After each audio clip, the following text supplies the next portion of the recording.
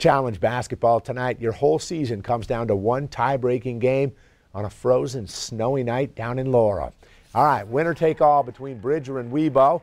Winner vaults into Thursday's State C tournament. Marnie Schaefer show for Wibaux in the first half. First dishing, drives baseline and kicked it to Madison Bakken. Longhorns were up 8, but Bridger rallies back. Wing 3 for Emily Adkins.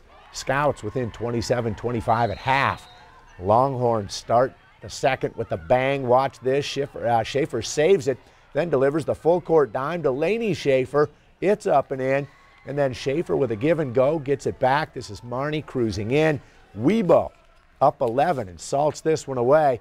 More pretty passing as you take a look. There's the final. Let's hear from the girls headed to state for the first time in about 25 years. These girls want to sleep in their own beds, and I'm the same way. So yeah, we'll head back. We'll head back to Wibaux. Get to work tomorrow, and then we'll head back up probably Wednesday afternoon, head to Great Falls. It's a quick turnaround.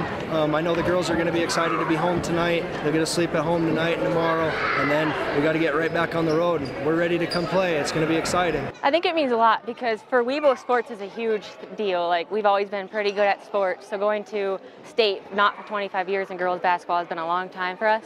So going to it, I think, is a huge thing for the community.